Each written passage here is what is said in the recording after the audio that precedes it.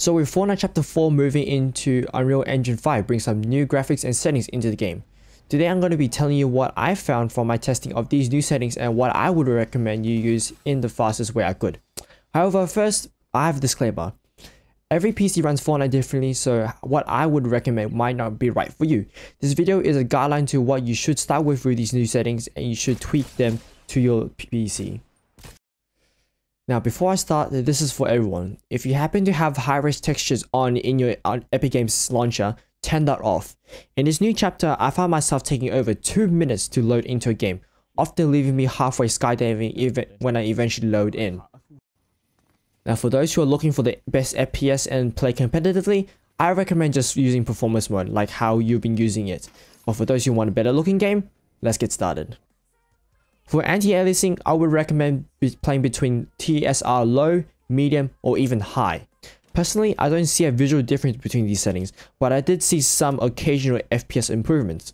Low will provide the most FPS in most cases. However, this is situational, as when I tested this for the second time, high gave me the most FPS. So I would just say test out the different TSR modes and see what you think.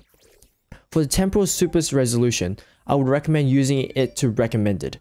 You can set it to performance if you need more FPS, or set it to balance or even quality if you got FPS to spare, but don't go over quality. For Nanite, my testing found out that you get near to no FPS loss at all, but the game does look better if you know where to look, so I recommend turning it on.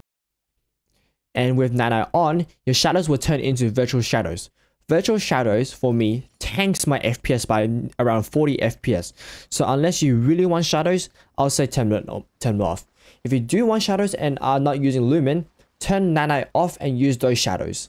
If you want to use Lumen, only set to medium. Setting to medium is already a massive performance hit, and any more would just be a waste. For global illuminations and reflections, we first have to talk about Lumen. In a nutshell, Lumen replaces the ray tracing we have before and is a software ray tracing that is much more optimized version of NVIDIA's ray tracing. If you love and want to use the new look of Lumen, I would recommend Global Illumination Lumen High. From my testing, the difference between Lumen High and Epic is a little shimmer which you will never notice in-game. For reflections, set it to screen space. I haven't found a proper place to test Lumen for reflections, as it doesn't seem to affect water, so my guess is on more reflective objects. This would mean that it would impact FPS in more city-like areas and just unnecessary performance hits, so just set it to screen space. For textures, I would recommend playing around with it. Since you already got Nanite, you already got really good looking textures, and you do need to balance the textures with Lumen for a playable experience. For me, I use medium or high. And finally, hardware ray tracing.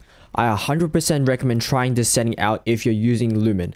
Again, Lumen is the software ray tracing, which means the game engine is processing the ray tracing and isn't using any of your RT cores if you have some. Turning on hardware ray tracing would put that ray tracing work onto your hardware RT cores and will provide better performance if you have them, which it did and gave me around 30 FPS. And now for a bonus setting. In your HUD settings, you will find damage numbers.